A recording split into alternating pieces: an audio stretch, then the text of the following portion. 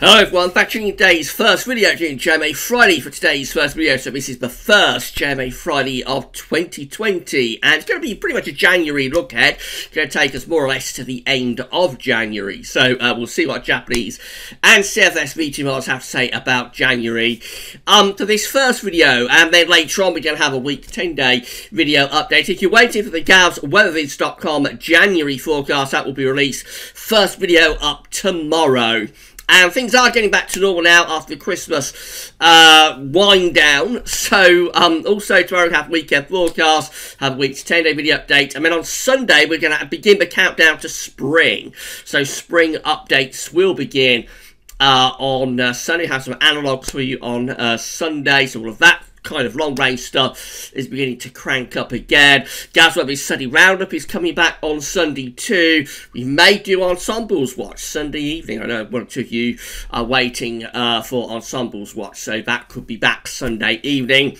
Yes, after a Christmas wind down and generally a quieter December to recover from both the flu and also the winter updates. Things are starting to crank up again now in terms of the output. So lots of videos coming up your way this weekend. And starting it all off is JMA Friday. So let's get on with that. We're going to begin with the 500 millibar height anomalies, broken down into weekly pairs from the JMA, from the North Pole and Arctic view down. So the North Pole of the Northern Hemisphere is just there, and then the mid-latitudes are around there. These are broken down to weekly periods, so the first week period will take us from today, the 3rd through to the 10th of January. Blue is extrapolating to below average heights, which is low pressure. Yellow, orange and red extrapolate to above average heights, which is high pressure. So, week 1, 500 millibar height anomaly taking us from the 3rd to the 10th of January looks like this. Lots of low pressure up to the north of the country. Deep low pressure around Greenland, Iceland, and cold temperatures up there too, of course. Fueling those areas of low pressure. Above average heights, high pressure centred over and to the south of the country. A strong jet stream coming across the Atlantic, but mainly a little bit to the north, so it implies the most unsettled conditions will be across the northern parts of the country, but driest conditions will be in the south and the southeast of the country, and all areas with those winds in from the west and southwest would be mild. And then we go through to week 2, which takes us from the 10th to the 17th of January. So below average heights again in the north, or to the north and the west of the country, with low pressure around Greenland and Iceland going down into the North Atlantic. Above average heights centred over and just a little bit to the east of the country. That's quite a big area of high pressure centred over and just slightly to the east, just somewhere around Denmark or perhaps western parts of Germany. The flow of midjet goes something like that. So we're still on the mild side of midjet. The only thing with this is that we may just be starting to pull up some slightly cooler air from off the continent. The exact origins of the air is critical in this kind of situation. If the air is coming in kind of like east-southeast off the continent, then it could be quite cold, actually, quite frosty. However, if the air is sort of south-southwest, or the origins of the air sort of south-southwest, or something like that, then that could be very mild, actually. So, exact origins of the air, all important. It does suggest quite a lot of dry weather, though, especially for southern and eastern parts of the country. And then week 3 and 4 gets us from the 17th to the 31st of January. So, more or less to the end of the month, in fact, to the end of the month. And we have above average heights, a large area of high pressure then centred over the top of the UK. Low pressure is up towards Greenland and out into the North Atlantic.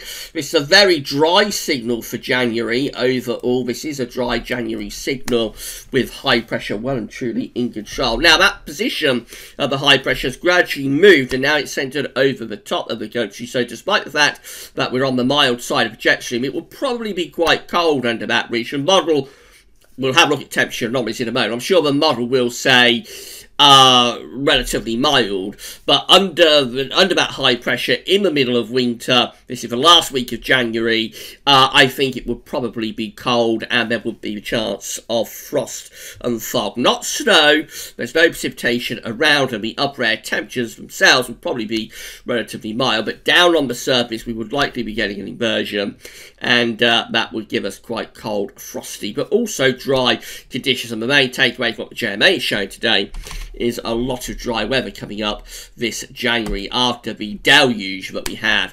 from September through to December, of course. This is a tropical and mid-latitude view, so the UK and Ireland in the top right-hand corner of the chart as you're looking at it on this view. So week 1, 500 millibar height anomaly, which is the 3rd to the 10th of January, has the above average heights to the south, the below average heights to the north and northwest. We bring in the wind from the west-southwesterly direction. It looks mild. Most of the settled conditions in the north and west, the driest conditions would be in the south. Let's confirm that with the temperature anomaly. So that is indeed above average, quite significantly so, around 2 to 3 degrees above average there on the temperature scale. Notice very mild or even quite warm in terms of the anomaly to average anyway for most parts of Europe, and also interestingly across much of North America as well. So both sides of the Atlantic looking very mild for this first full week of January. Precipitation anomalies, north-south split, so northern and western parts of the country a little bit wetter than average, southern and eastern parts of the country a little bit drier than average. You can see where the jet stream is. The jet stream is running through there quite clearly. Week 2, 500 millibar height anomaly is the 10th to the 17th of January. This time we build up the ridge very close to the country and slightly to our east. Temperature anomalies are still milder than average. I suspect at this point it's all important where the wind direction is coming from. If the wind direction is southeast, it could start to get a little bit colder with that continental air. If it's south-southwest, then it will be another very mild week. Overall, the model is forecasting above average temperatures. Again, most parts of America very mild, most parts of Europe very mild as well. Turning really cold across Canada though, much colder up to the north of the United States. And it's going drier as well, so precipitation anomalies through this middle part of January also looking drier than average too. And then finally, weeks 3 and 4. That's got wrong, actually, I think. So let's just quickly move that over to the 3rd and 4th week. There we go, which is days 17 to 30. So what we see then is that the high pressure becomes centred over top of the UK itself. There it is, high pressure right over top of us. Low pressure is still out to the northwest. We can't see Greenland and Iceland on this view, but we know what's going on. Low pressure is in that position. The model is still forecasting above average temperatures, which I am dubious about, given it's going for an area of high pressure to be centred over the top of the UK and Ireland for this 2-weekly period. It could be transitional, so it could be something like have a very mild 3rd week and then it becomes drier, colder, with frost and fog in the 4th week, something like that. But overall, I would suspect that to be rather cooler that week 3, 4. Temperature anomaly. The model is probably looking at the upper air temperatures, which will, I would assume, as it's a relatively warm ridge, the upper air temperatures would probably be on the mild side, but down on the surface, I think under that high pressure, it would rapidly start to turn cold from frost and fog, and the model can't really see that. These models can't really see surface level cold. They're looking at the upper air parameters really, and going from there. So I think that would be a little bit colder if that high pressure was to become centred. Big if, of course, it may not do, but if the high pressure was to become centred right over top of the UK, then I think we would rapidly start to cool down with frost and fog. It's looking mainly dry as well, far northwest Scotland on the wetter than average side, but most parts of the country actually, again, drier than average. So this is a very dry January being forecast by the JMA. Let's have a look at CFS V2, see how that compares. So again, these are 500 millibar heights, and they're broken down into weekly periods. The first week period takes us from the 3rd to the 9th of January. The coming week is dominated by high pressure, generally a little bit to our south, low pressure is up to the north. The jet stream is pushed northwards like that as well. So a lot of dry weather on offer through the course of this week, and you would have thought pretty mild too. Week 2 is going to be the 10th to the 16th of January, with high pressure this time centred kind of like over the Low Countries and northeastern parts of France. Low pressure again towards Greenland, Iceland and the North Atlantic. The jet stream is doing something a little bit like that. This is a cold signal for southeastern Europe, by the way. I think the cold air is already digging into places like Greece and Turkey, and this could be quite a cold month actually, or certainly first half of January could be quite cold and wintry in that southeastern corner of Europe. So I know this drives cold and snow lovers in the UK absolutely crazy when they see pictures of, or they see footage of snow piling up in Greece and on the streets of Athens, and sometimes occasionally even in the Greek islands. We may get a little bit of that actually in the next couple of weeks. So cold snow lovers who are watching this in the UK, brace yourself. We may get a little bit of that in the next week or two. For us, we're closest ridge of high pressure. It's centred over sort of the Low Countries. I think again we will be bringing up the winds from a southwest direction. It will be mostly mild with that. And then we go through to week 3. Which is the 17th to 23rd of January. If anything, the ridge is strengthening. It's moving up towards Scandinavia, interestingly. So this is a very, very difficult pattern to forecast for. Low pressure's out in the middle of the Atlantic. On face value, it's probably still very mild with winds from the south, but because that high pressure is pushing just that little bit further northwards, we could be starting to draw the wind in from like a southeasterly direction. South-southwest to south-southeast is a big difference, although it's only a very slight subtle change in wind direction. At this time of year, it will make a big difference. That could be starting to go more towards frosty conditions. Again, very dry, high pressure is in control of this, so this is a really dry January coming up, if this is right, but possibly the second half of the month just beginning to go a little bit cooler. And then we go through to week 4, and this is quite clearly now a cooler scenario. This is the 24th of January to the 30th. The high pressure now is firmly centred over Scandinavia, so through the month it gradually inches itself further and further north, and now there's no doubt about it, we would be bringing in a southeasterly, possibly even easterly wind. I suppose the issue is that because it's been so mild, there won't be much cold air on the continent, but nevertheless, the continental landmass will rapidly turn colder through this time of the year. And so, at the very least, we would be bringing in low-level surface cold off the continent here, and we would have an increasing risk of frost. And you wouldn't totally rule out the chance, if the upper air temperatures become cold enough, of some wintry showers or some snow flurries on the east coast. That's definitely looking colder there. But it's 4 weeks away. It's the last week of January.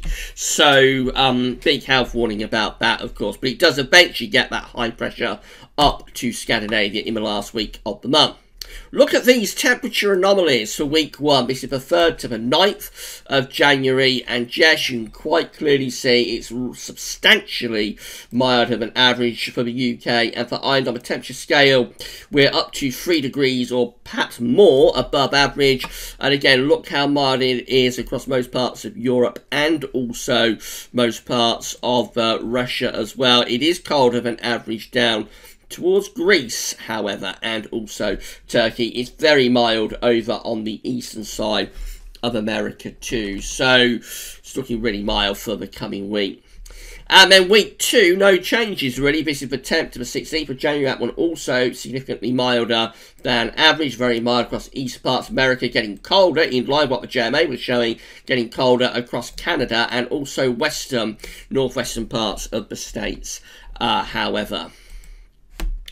Week 3 is going a little bit closer to average, so it is cooling down, 17th to 23rd of January. Overall, still a little bit on milder than average side, but it is getting a bit cooler compared to what it is through the first half of January. Again, very mild on the eastern side of America, but much of Canada and also most of northern Western America absolutely plunged into a freezer at this point, around 4 degrees below average. So winter really getting quite severe across Canada and northwestern parts of America in the second half of January. And then we go through to week 4, which is the last week of the month, of course. This would be 24th to the 30th of January. Overall, it's still a little bit on the mild of an average side for the UK and for Ireland, but gradually, it is starting to see, we are starting to see the temperatures lowering, almost going slightly cooler than average across central parts of Europe there. Also becoming much colder across many parts of America at this point. That cold air from Canada is spilling down into the United States, even eastern parts of the states, which have been very mild at this point, going cooler. So there could be some sort of quite significant and fairly fundamental pattern change going on there in the last week of January, with both sides of the Atlantic potentially starting to become quite a bit colder. But again, this is 4 weeks away. It's the most extended part of this update, and it does come with a big health warning. Precipitation anomalies finally. So week 1 with CFS V2, 3rd to the 9th of January, driving average through southern parts of the UK and to our south, a little bit wetter average up to the north and the west. That is in line with what the JMA model was showing. Most places go drier than average in week 2. This is the 10th to the 16th of January, drier than average in most parts of the UK and many parts of Europe as well. Week 3 also hints at being rather drier than average. This is the 17th, 23rd of January on the drier than average side. And then week 4, we're losing the signal now, so we're going closer to average. At this point, remember, the high pressure is starting to centre itself over Scandinavia. So we will start to become more at risk of low pressure with the jet stream coming in more towards the south. In fact, you can see through the Atlantic just here where the jet stream is. The jet stream is shifting southwards, so the jet stream track in week 4 is kind of like going to there. And that's in line as the Scandinavian high is building up to our northeast, of course. Compare that with where the jet stream track is in week 1, which is the 3rd to the 9th of January. You don't normally go this in depth, but I'll try to just show you this. Jet stream track is through there in week 1. So definitely from week 1 to week 4, the jet stream is coming southwards, with the low pressures moving southwards as well. As the high pressure becomes centred to the northeast, then of course with the jet stream we are at risk of low pressure coming in to the south of us. And if it's cold enough, that does provide potentially a little bit of wintry potential for the last week of January as well. So it looks like the clear trend is towards a dry January. So lots of high pressure influences. We should come away with our first dry and average month for quite some time if this is right. Very mild, especially in the first half of the month, then gradually cooling down. Potentially, just potentially, a cold week for the last week of the month. But that's 4 weeks away. It's a very long way off. Right, so that's it for the first JMA Friday of the year. We'll be back later on with your week to 10-day video update, so come back for that then. That's all for now, and thanks for watching.